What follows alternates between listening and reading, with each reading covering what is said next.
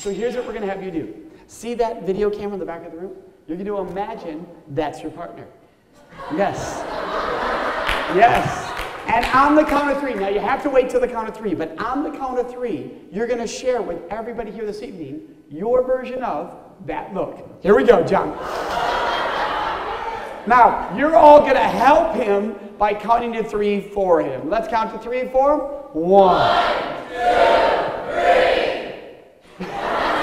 Give it up for John. He did a great job. For way too many years, society ran with the message, no means no. The problem with that message is, it puts all the onus on the survivor. Everybody would react with, did you say no? If you didn't say no, and they put the responsibility on the wrong person. And what we're doing is we're saying, look, if you're going to touch someone sexually, you're going to engage in sexual activity, it's your responsibility to ask first. You're the one doing the touching.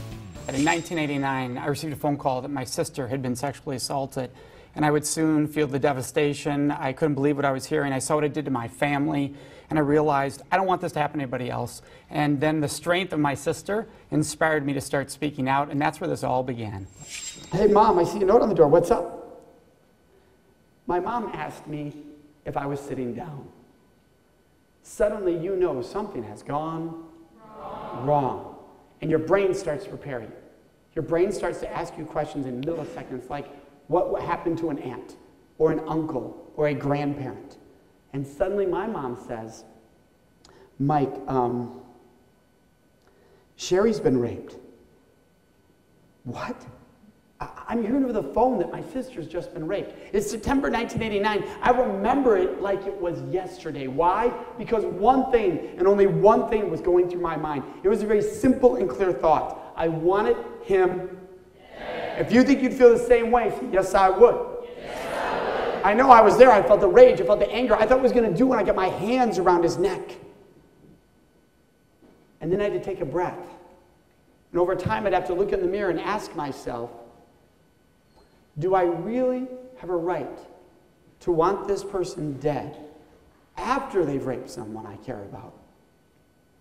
If I didn't do anything to stop someone just like that Friday night right in front of me before they raped someone.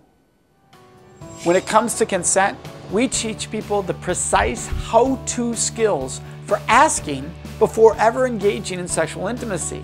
Makes it more fun, romantic, and respectful. You're doing the right thing. You're giving your partner a choice, and everybody deserves that choice.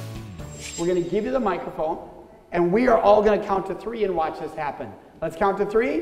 1, 2, 3. So, how was that dinner? It was tasty, yeah. Yeah. So, I was wondering, is it okay if I kiss you? All right, give it up, give it up. There you go. That's right. They did a great job. Was it a little awkward? Yes. Is a real date way more awkward? Yes. Yes. And here's where it gets interesting. Even if it was awkward, if he's into her, does he care? No. Is he going to do this? You asked? No way, ruined it.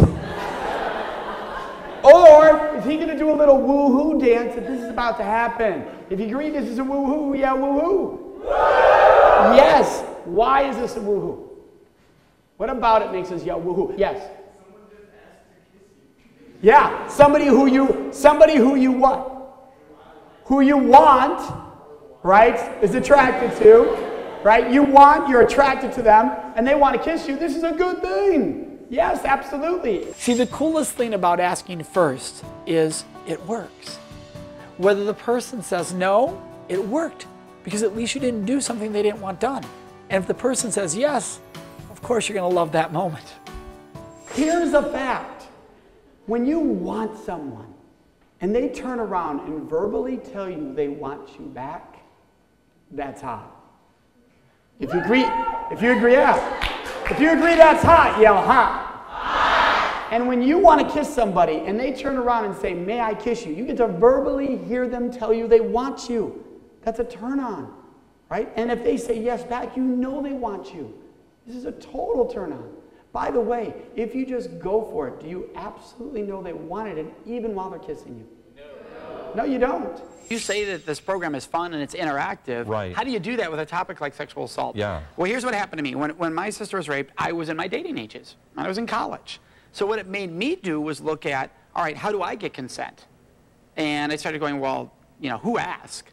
So I went to other people and said, hey, do you ask before you kiss someone? You know, and everybody's like, no, I don't ask. Right. And I then, well, wait a second, if nobody's asking, what are we doing? Right. And you started to realize everybody's been raised in this culture of you assume.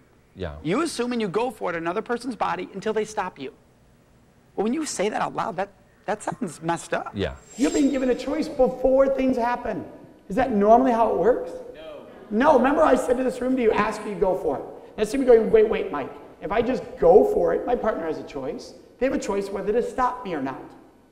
That's not called a choice, that's called self-defense. Think about how messed up that is. One person's going to sexually try to touch the other one until that person can physically or verbally stop them. That's the definition of going for it.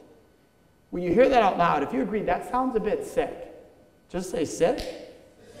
Sexual assault, sexual violence, rape impacts everybody of all genders. And so we at the Date Safe Project make it a priority to make sure everyone is included in all discussions.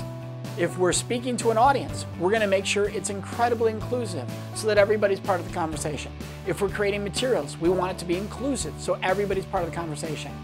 That it's critically important that everybody knows, no matter where you're coming from, your background, your perspective, your beliefs, your orientation, your gender, you are part of this conversation and you're a valued part of this conversation.